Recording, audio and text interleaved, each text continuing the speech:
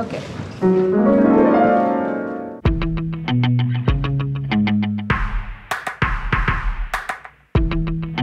I mean, it could be a dog show. The New York City Ballet could have its own dog show.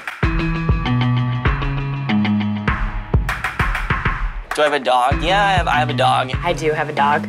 I do have a dog. His name is Pippin. He is the love of my life. My husband and I, we would love a boxer. My dog's name is Shadow. He's a Norwich Terrier. We want a brown boxer. We would name her Tina.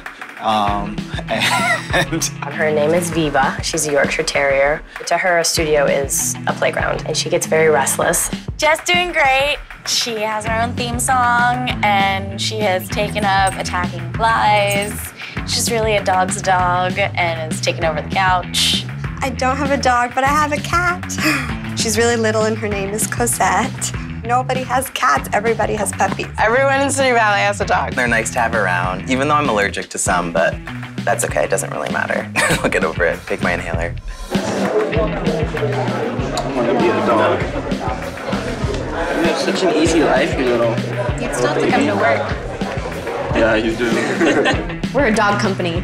You don't have to leave them at home. You can bring them into work. They can come to class, rehearsal. Even the ballet masters have dogs, and they bring them into rehearsal.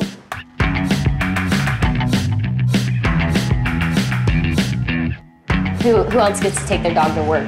It is amazing to see. Sometimes there can be 6 dogs in the studio, like during class.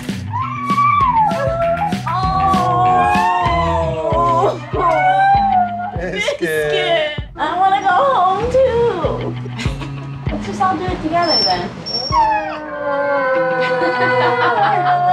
Why are dogs so popular here? They make people happy at the end of a hard show, you know, cuddle buddy. I think it just like keeps people normal. That's like a normal thing that we can have because we don't have many normal things. When you're having a really terrible day in the studio and you're really doubting yourself, and I get home and there's that little face, just so unconditionally loving, she makes my day. They're companions, and they make you feel good, and I think maybe because our job is so strenuous, it's nice to kind of look at your dog and just, everything just goes away. I went to the pet store. I was like, I just need some company.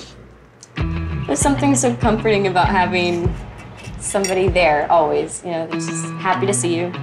I think that's why most people get dogs. That's it. We'll be back.